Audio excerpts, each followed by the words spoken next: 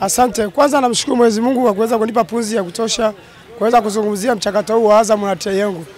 Mimi binafsi kwa Azam MC naiona ni klabu ambayo bado haijanipa kitu cha kutoa ushindani kwenye pitch. Bado ni watu wa sasa hivi wanaokuwa katika masuala kidogo ya vinywaji, masuala ya juisi. Hawako katika mpira miguu kushindana. Kwa sababu gani nasema hivyo?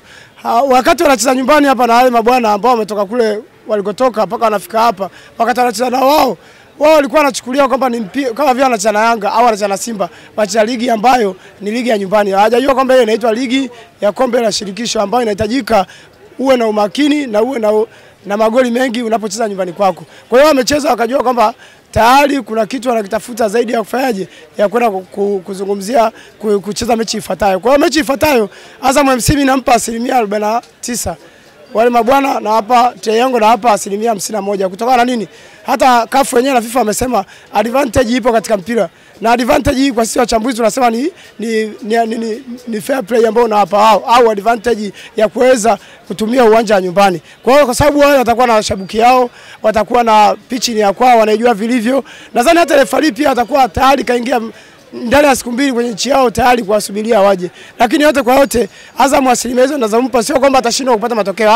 Yaani akipata matokeo Azam tunaita Azam kapata matokeo katili kwenye mpira kama endapo atashinda. Lakini kwa asilimia kwenye makatasi Azam hayumo kuweza kushindana na TUNAKUFIKIA. Lakini kama atapata matokeo ya ushindi basi tayari yeye tunaita kapindua meza kibabe, kama ambavyo wanajitambulisha wana Yanga kwamba wao wanaenda kupindua meza, maana yake hawana chao kwenye makatasi.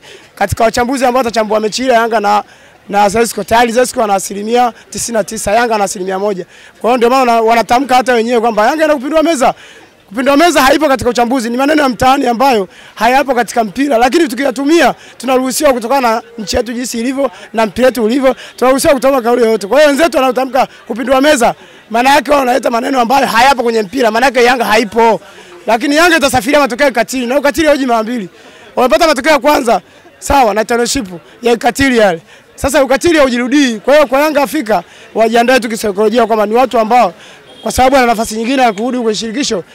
Yote kwa wote wanaweza wakarudi kwa sababu mpira una matokeo matatu. Lakini kama watapata matokeo Yanga Afrika pia tunasema wamepindua meza kibabe. Lakini kwa Azam MC mimi naitakia kila heri. Na Azam MC mimi na kitu cha kuiuliza. Kwa nini Azam MC mpaka leo bado inakuwa inasuasua?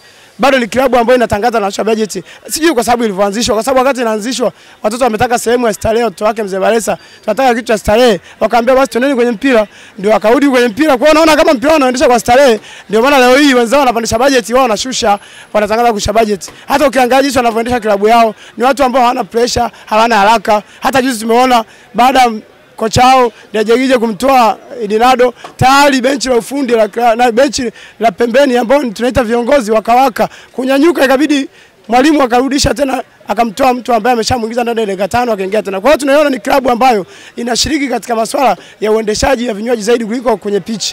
Kwa hiyo kwa sababu tu imepata nafasi inaenda acha ikashindane, lakini mimi nasema Azam MC haiendi kushindana na sisi kuipa asilimia ya kushinda ugenini, naipa asilimia chache ugenini, lakini mpira na matokeo matatu.